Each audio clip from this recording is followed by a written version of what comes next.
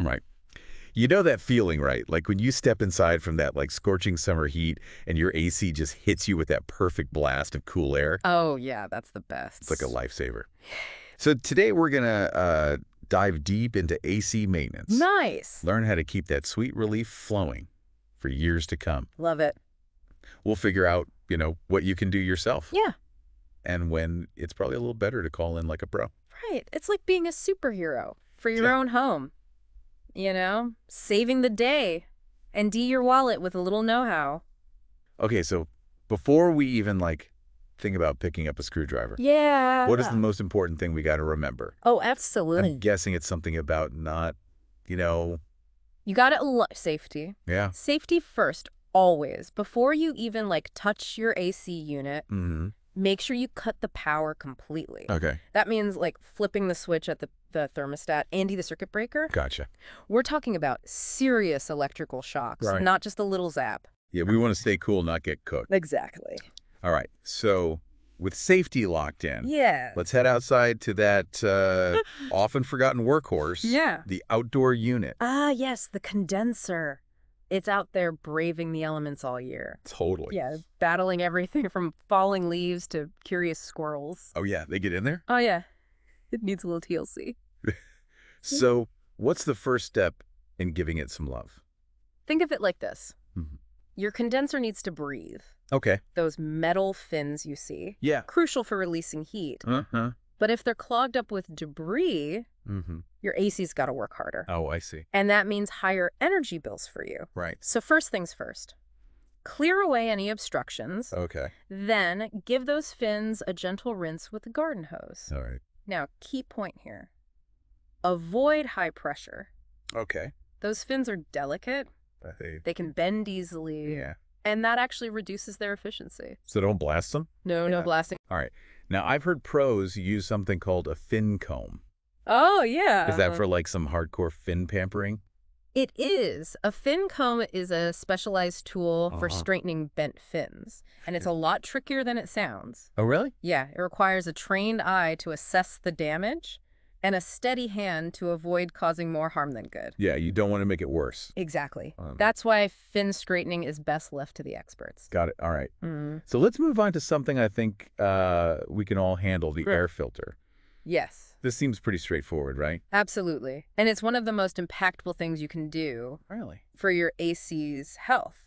Think of the filter like your AC's lungs, Okay. protecting the system from dust, dirt, and other airborne particles. Makes sense. A clean filter equals better airflow and cleaner air for you to breathe. Right. So are disposable filters better than reusable ones, or is it the other way around? They both have pros and cons. Really disposable filters, they're convenient. Just swap them out, every 1 to 3 months. Jeez. Reusable filters, Yeah. they're eco-friendly, but they do require regular cleaning. All right. Whichever you choose, the key is consistency. Okay. I highly recommend setting a recurring calendar reminder to make sure you're staying on top of it.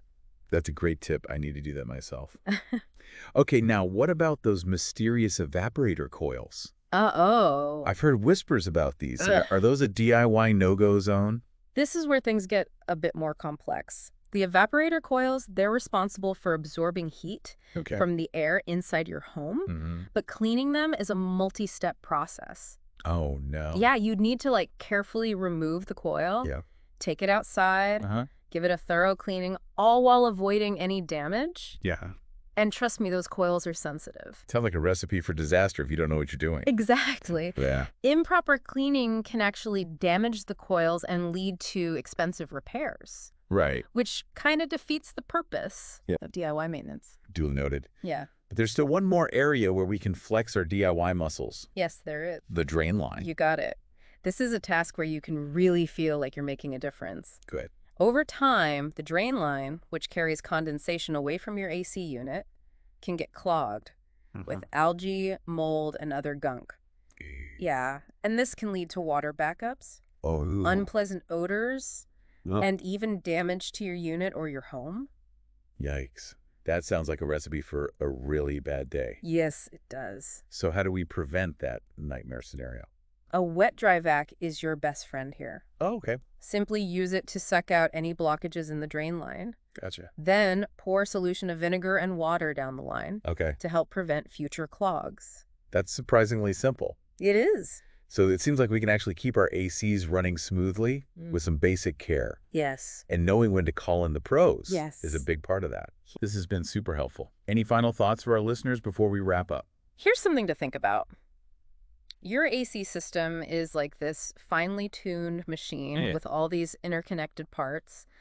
And even seemingly small issues like a clogged drain line can have like ripple effects throughout the whole system, eventually leading to bigger problems. Oh, interesting. So the next time you tackle some DIY maintenance, remember, you're not just cleaning a filter or rinsing some fins, you're taking care of this entire ecosystem that keeps your home cool and comfortable. That's a great way to put it. Yeah. Well, thanks for all the great info. Of course. Happy to help. This has been another deep dive. Dive deep. See you next time. Sounds good.